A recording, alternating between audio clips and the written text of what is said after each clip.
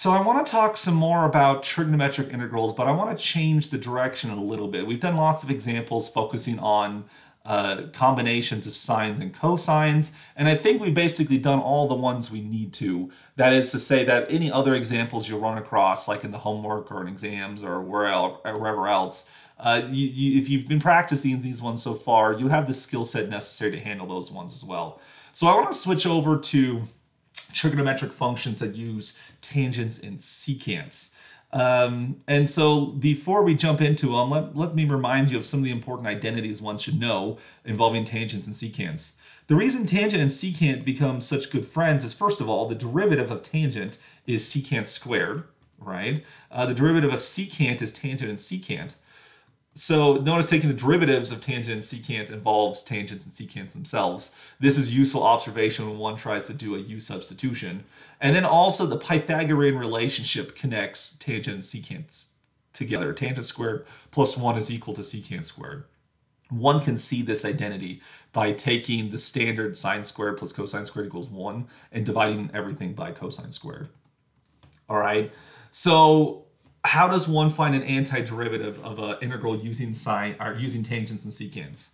Well, one possibility is you could switch everything to sines and cosines. That's always a possibility. I tell that to students in basic trigonometry if you're trying to prove identities. It works here as well. Tangent squared does become tangent to the sixth, becomes a sine to the sixth over cosine to the sixth, and then you also get this 1 over cosine to the fourth x dx. You could combine that together, take sine to the sixth over cosine to the 10th, and try to do something with that. I would say that that is a much more difficult approach, although doable. The fact that we have secants and tangents here is actually our advantage, and so let's try that right here.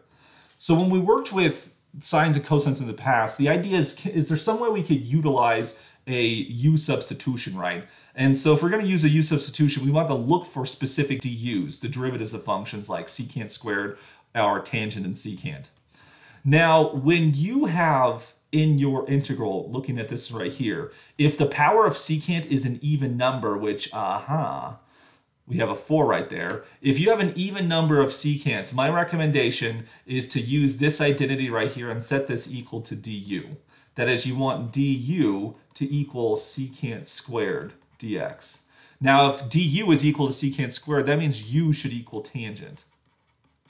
And so let's see what we have right here. We do have 6 tangents. That right there would equate to be a u to the 6th.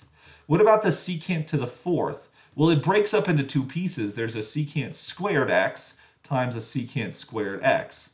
Now the first secant, the first or second doesn't matter. One of the secant squareds we're going to set aside as our du. But what do we do with the other secant squared? It can't be a du as well, because then we'd have like a du squared. Nuh-uh, we don't want that.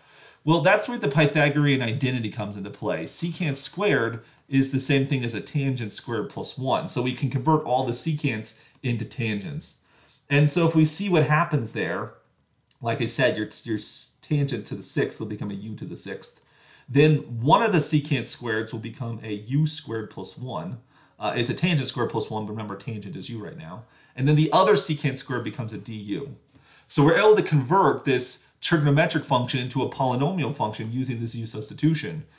Distributing the u to the 6th throughout here, we have a very nice polynomial, u to the 8th plus u to the 6th du. And from here, using the power rule for antiderivatives, we can very easily find out the antiderivative will be 1/9 u to the 9 plus 1/7 u to the 7 plus a constant. And then remembering that u itself is just tangent of x, we substitute that back in to get 1/9 tangent to the 9th x plus 1/7 tangent to the 7th x plus a constant. And then this gives us our antiderivative right here. And so I want you to mimic this strategy on future examples. If you're trying to integrate a product of tangent and secant, and you have an even number of secants, take u to be tangent and du to be secant squared, and you should probably be just fine.